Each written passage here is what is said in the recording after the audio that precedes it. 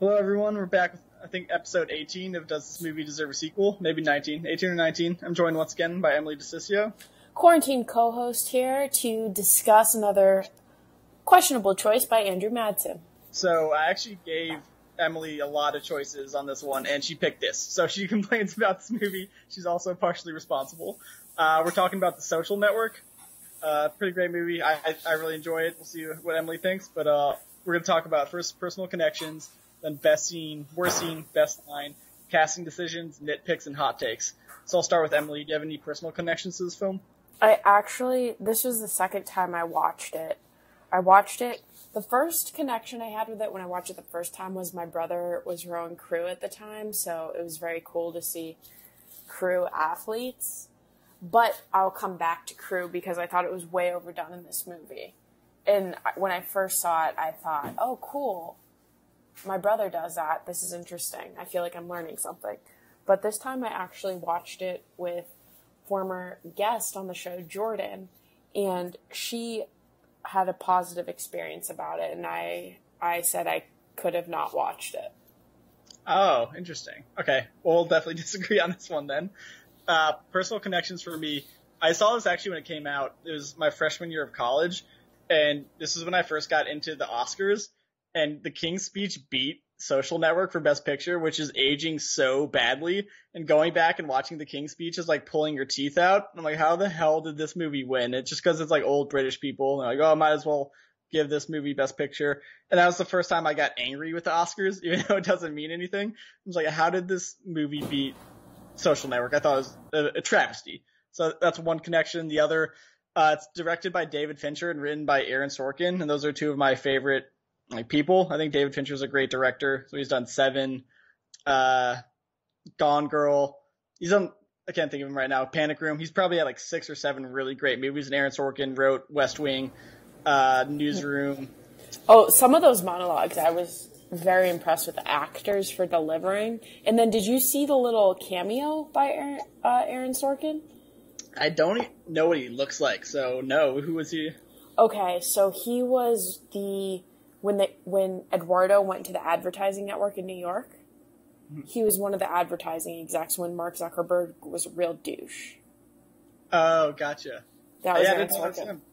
But yeah, he wrote A Few Good Men, which I also love. So he's done a lot of really good movies. I actually have another personal connection. So when Aaron Sorkin, when I first started working at MSNBC, he was just finishing, he had just worked with a lot of the anchors at MSNBC to see how a newsroom worked and to consult. So a lot of the anchors from there were kind of buddy-buddy with him. So did you get to meet him? I did not, but one of my anchors was dating him. Nice. Yes. That's actually really cool. So fun fact. Yeah, fun fact. I love both of them. It's David Fincher and Aaron Sorkin. If you know anything about them, they're huge perfectionists. This movie probably took a few years to make because David Fincher doesn't even watch his movies because he gets too upset. And it's never a finished product for him. But I'm glad they collaborated, and I thought it was really great. All right, we'll go into best scene. You have a favorite scene? Yes, and it also is my favorite quote. It is the scene when Rooney Mara's character, the future girl with the dragon tattoo, when both of the scenes where she just like shits on Mark Zuckerberg and just puts him in his place. The initial breakup scene, but then the second scene when she sees him again at the bar. I thought when she just rips him a new asshole and just gives him a reality check that, no, you're an actual douchebag. I really, really enjoyed that. Mark Zuckerberg, or Jesse Eisenberg, how he played him, it actually was so true because I've had to watch, working in the news, so many of these hearings on Capitol Hill with Mark Zuckerberg. And he's such a dick, and you just want to slap him.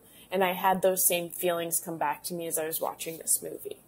So I guess the best scene was Mark Zuckerberg, kind of like how AOC there's this great scene, I don't know if you've seen it, if not, everybody should watch it, of AOC questioning Mark Zuckerberg. And I felt like that with these Rooney Mara scenes of Mark Zuckerberg. Yeah, I need to watch those. I don't really have a strong opinion about Mark Zuckerberg. I don't watch anything he's in, really. So it's mainly, like, this movie's kind of my opinion of him. We actually picked the same scene. I love the opening with Rooney Mara and him. There's so much great banter and dialogue, and it sets up Mark Zuckerberg as like kind of a dick, but you can tell he's a genius and he's just socially awkward.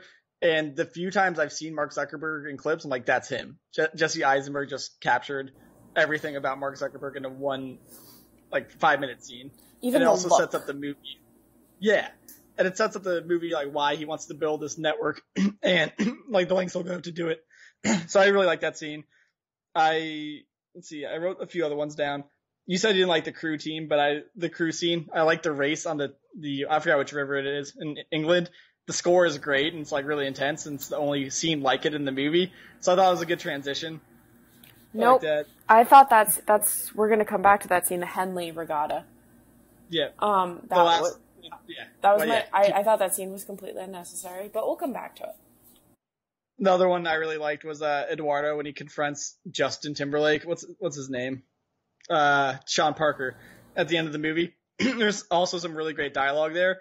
And Justin Timberlake's a dickhead in this movie, so I'm glad he finally just gets called out, and he does it in an explosive way, and you're waiting for Eduardo to just freak out on someone the whole movie because he's just getting played by everyone, and he finally does, and I really enjoyed that scene too, and Andrew Garfield's great, and we'll talk about him later. But yeah, we had the same favorite scene, though. Might be, I'll save it for hot takes, but yeah, I like that scene a lot, the opening with Rooney Mara, which is great. I thought it was excellent. Worst scene, do you have a least favorite? Oh, okay. I think this is nitpick, but I was very annoyed when he ran through the snow in his shoes and in the ugly socks but whatever. My least favorite scene, I thought the Winklevoss twins scenes were too long. I thought most of those scenes were unnecessary, too long. They could have been even more tertiary. I think they just wanted to get good-looking people into it. And so, Armie Hammer was in it a lot, but I just thought the scenes with them in it were way too long. Another scene, though, I did like, and I forgot to mention, was when the Winklevoss twins got told by Larry Summer, the Harvard president, were like, suck it up, get a cup, and get hit. Like, life sucks, wear a helmet. So I really liked how he treated them because I think that's how we were all feeling and waiting for them, those like, because you felt they were so entitled. So anyway, my least favorite scene was all the Winklevoss twins. You didn't like any of them, damn. Most of them, except when they were getting told. It's kind of weird because I guess the way they filmed it is obviously Armie Hammer doesn't have a twin or anything. So it's Armie Hammer and another dude with a similar build, and they just put his face on this other guy's body, which is kind of strange, but I couldn't tell. Like, I had to look that up. But I didn't mind those scenes as much. I do think they dragged a little bit, but I did hate them. The only ones I didn't like were any scene with Eduardo and Christy. Oh, yeah, I forgot to tell you. Yeah, the whole bedroom scene when she, like, went crazy and he lit the stuff on fire. I'm like, this is 100% unnecessary, not needed for this movie. I don't know. Maybe if it happened in real life, like, okay, but I don't understand Christy's point in this movie. She really has no point. I didn't like that scene. It was kind of boring. Also, I didn't love Justin Timberlake's the one-night stand scene with the Stanford girl. I thought it just went on too long. And Justin Timberlake, I have mixed feelings about him in this movie. Some scenes I think he crushes, and some I'm like, oh, it's a little shaky. And this one, he starts off great, and by the end of the scene, I'm like, this is Justin Timberlake. I wish this ended 30 seconds faster. Just check your email, figure out that Facebook's open, and go talk to Mark Zuckerberg. Like, I don't need to hear this girl's backstory. Agreed. And, like, him yelling from the bathroom, just look at her shit. Stop. Figure it out. You're Sean Parker. He's worth, incidentally, I looked this up, over $2 billion. Billion with a B. Yeah. All right. Well, good for him. I guess he made it out. But, yeah, my least favorite scene is probably Christy and Eduardo. I don't understand why it's in the movie. All right. Best lines.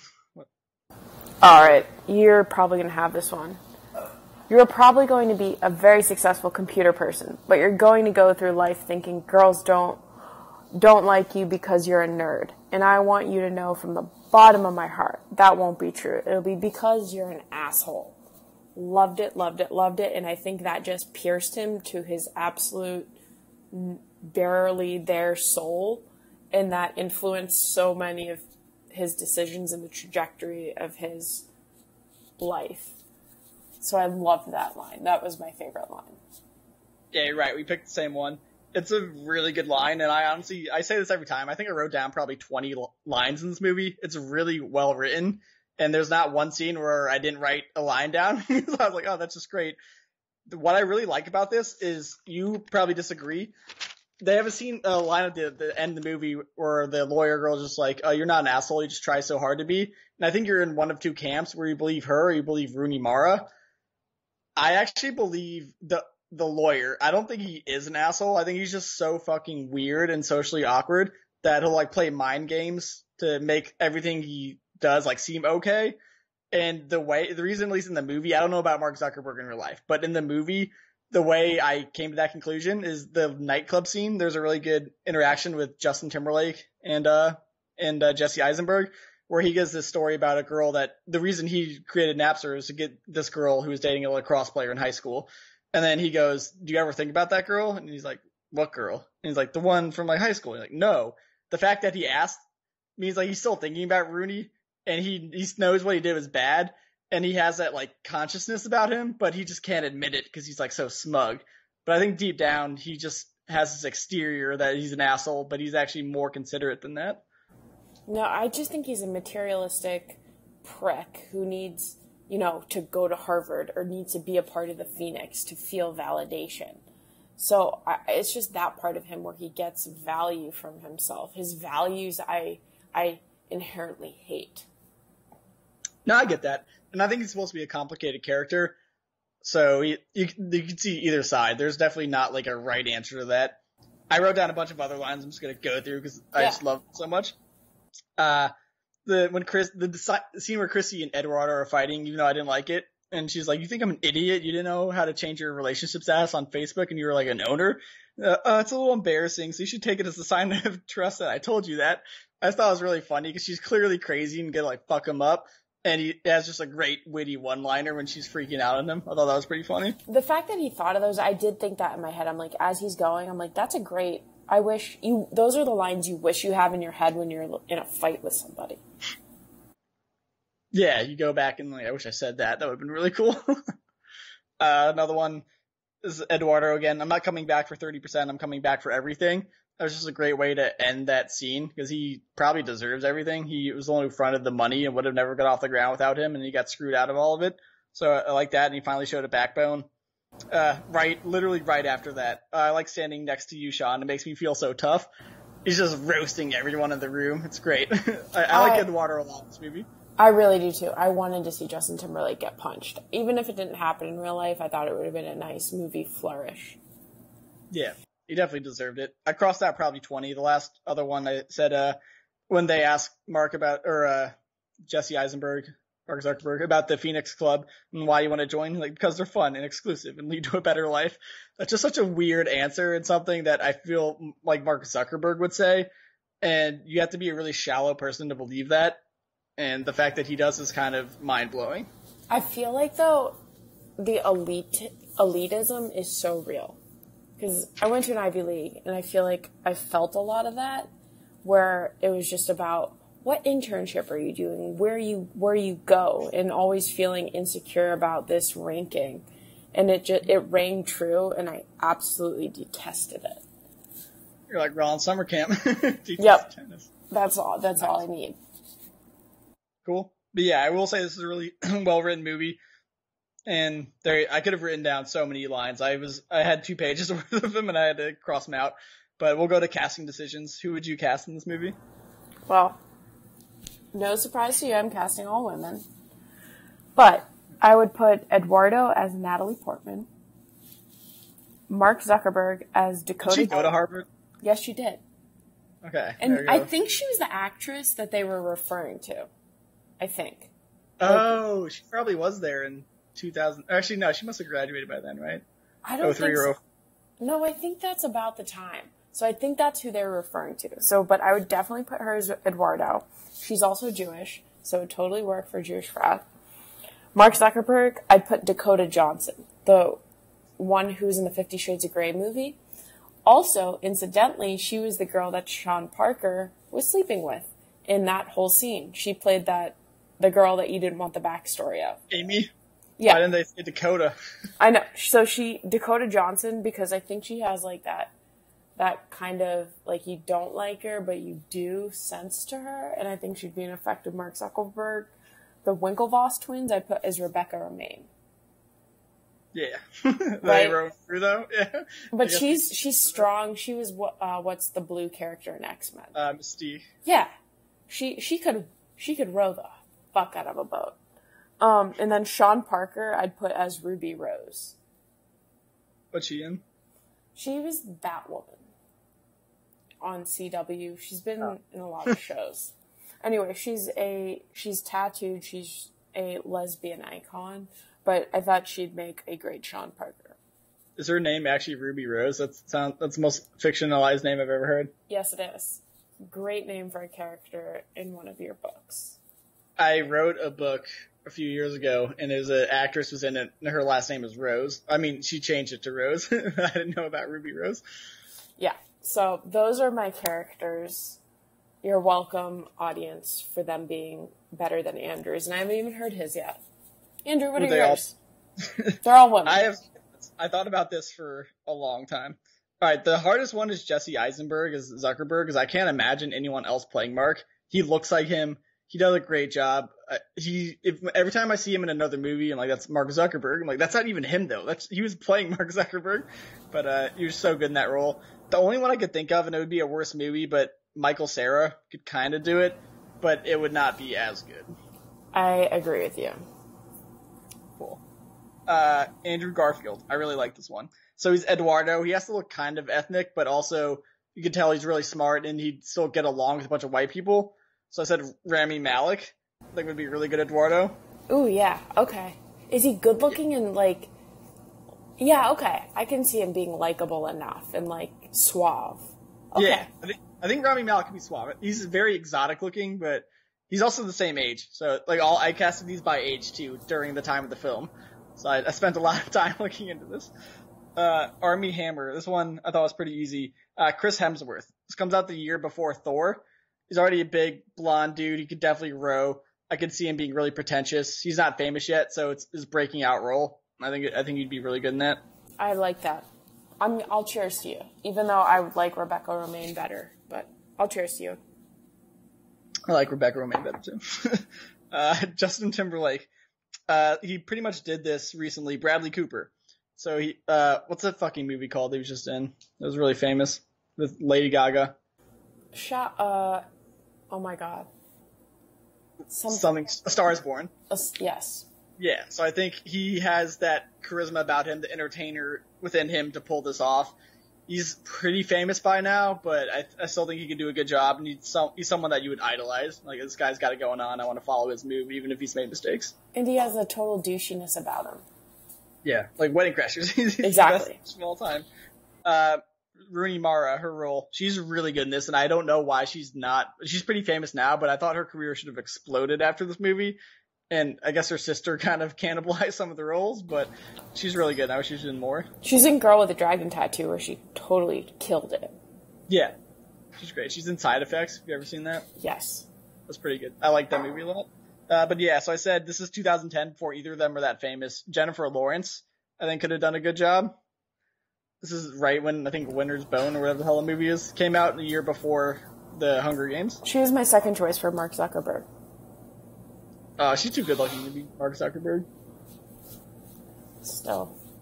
I'd be like, you're not a nerd. Don't lie to me. The other one for that was Brie Larson. I also think could have been really good as Rooney Mara in the opening scene. I like her as my Mark Zuckerberg, too. Okay. Rashida Jones. She's not in it very much, but she kind of bugged me in this movie. I just had Felicity Jones. I think she's a really good actress, and I can believe she is a lawyer, and I think she would be more professional than Rashida, which would not make those scenes as awkward as they are. I believe she played Ruth Bader Ginsburg, so totally, that is my favorite casting that you've chosen for this movie so far. I only have one more. I wrote down Asian dude, and I actually looked up his name. Max Minghella, so he's Armie Hammer's friend. Henry Golding, I think, could have played that role. He's in Handmaid's Tale. I was so excited to see him because I'm obsessed with Handmaid's Tale, and he's one of the main characters, so... My sister told me that. I was like, why is this guy not in more movies? He's really good in this role. And she's like, he's in Handmaid's Tale. Well, I don't watch Handmaid's Tale, but yeah, Henry Golding he could be a fratty Harvard douche, and he would hang out with Armie Hammer for sure. Agree. That's my last one. All right. That was cool. Nitpicks. You have any nitpicks? Yeah, make all the crew scenes freaking shorter. Again, I thought the whole scene on the whole regatta was stupid and way too long. I get the Did you knife. get the symbolism though? Yeah, I totally get it, but I just thought, okay, cool. Like the Armie Hammer looks super great on a boat. Like, but I don't think we needed it. What else? I thought. Actually, I'll save that. And then again, I thought every interaction with Eduardo and his girlfriend were too long and unnecessary. Maybe they wanted to make Brenda Strong a bigger character because she was well known because of the Disney Channel, but. Is that the actress? Yes. Okay. What was she in the Disney Channel? Who is she? I don't remember what she played, but she was. Okay. Interesting. Is that all you have? That's the only things you didn't like? Yes. All right. I'll run through mine because I wrote down a lot. The Mars sister is dating Zuckerberg in the first place. When did that happen? Great point. She's way too... And the fact that he was wearing like a Gap sweatshirt, I'm like, that's very middle school. Yeah, it's like something I would do. I'm like, you should probably take your sweatshirt off. I think, though, even you, freshman year, would be like, I'm not going to. Yeah. If I was going on a date, I wouldn't wear a hoodie. No, I know this for a fact. You would not do that. So, yeah. and again, dating Rooney Mara, no. Yeah, but like, we gotta make a good impression here. Yeah. Good job. Second one. So you went to an Ivy League school. You can let me know if this isn't true. I feel like Harvard isn't this cool, and Harvard parties aren't this cool, even the club stuff. I can tell you for sure, at Ivy Leagues, most people are very, very unattractive. So it makes sense in a frat that there are some good-looking people, but not that many. It's incorrect, and the girls are not that hot. They're making it look like a Miami Vice club scene is ridiculous. I know you're trying to make the clubs look great because Mark Zuckerberg aspires to be in one, but I don't think that's what Harvard parties look like. So. You are correct. Cool. Justin Timberlake's a shaky actor. I can't decide if I like him or not in this movie because there's some scenes he's great, like I said before. I think he needs to be in this movie 20% less, and it would have been perfect. I agree. I think he could have been in it less. I think they wanted to give Justin Timberlake a bigger chance. I think he nailed it with the cockiness because that's inherently he plays that great. And he has that swagger and confidence. But I just didn't think he was necessary in it. Yeah, there's some scenes where he just didn't need to be there. But too many courtroom scenes. So I'm not a huge proponent of jumping back and forth in narratives. I think it's kind of a trope, and it's kind of annoying because so many films do it now. They did it brilliantly, but there are a little too many jumps where I wish they could have done it 3 or 4 times. They did it probably 15 times.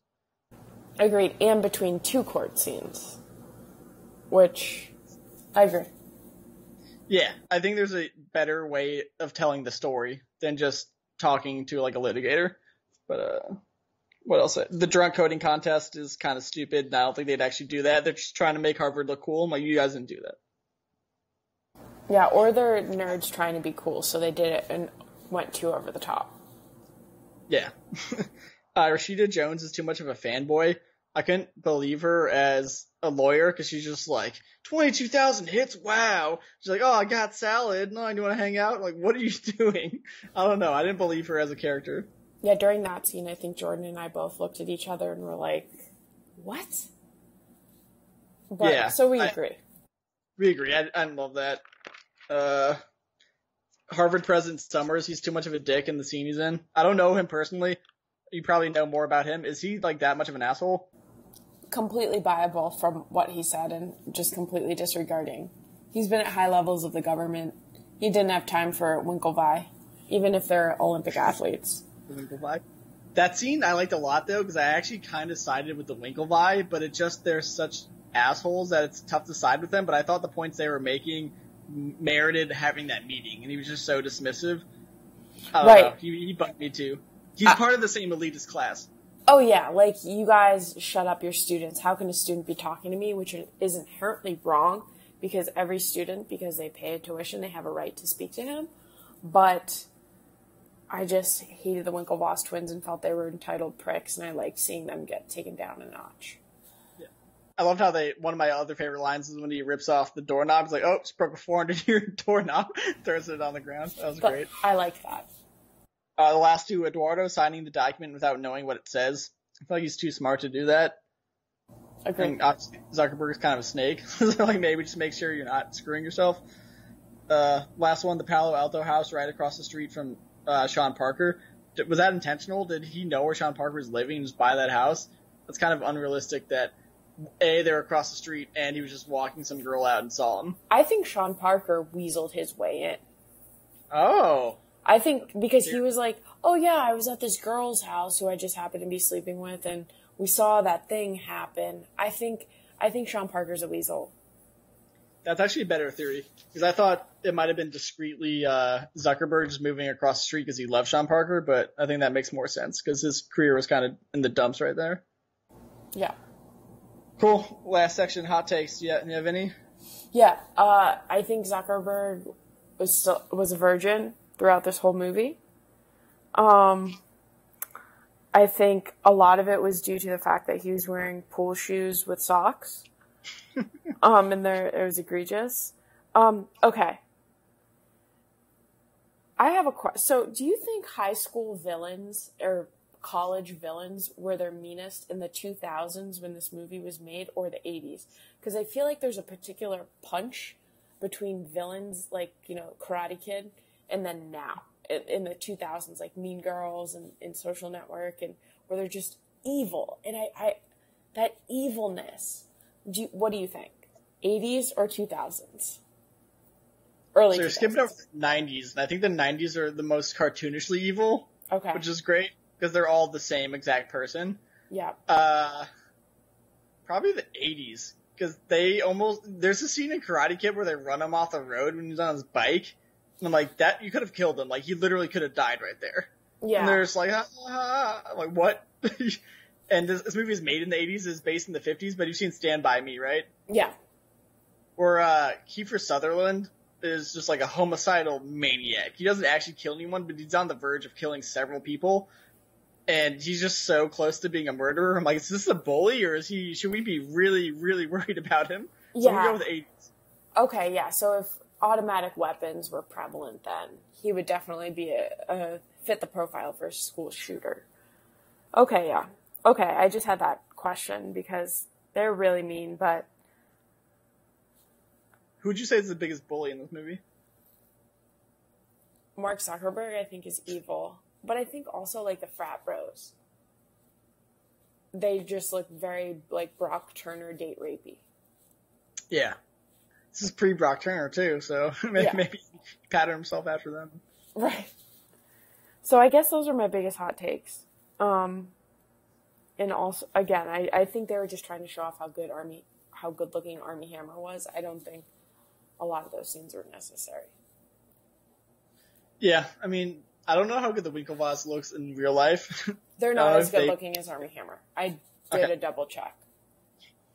Same with Sean Parker, not as good-looking as Justin Timberlake. I was like, there's no way Sean Parker looks like Justin Timberlake. I refuse to believe that. Mm-mm. Yeah. My hot takes. So you're definitely going to disagree with this. Is this the best movie of the 2010s? Past decade. No, Bridesmaids, but continue. Okay.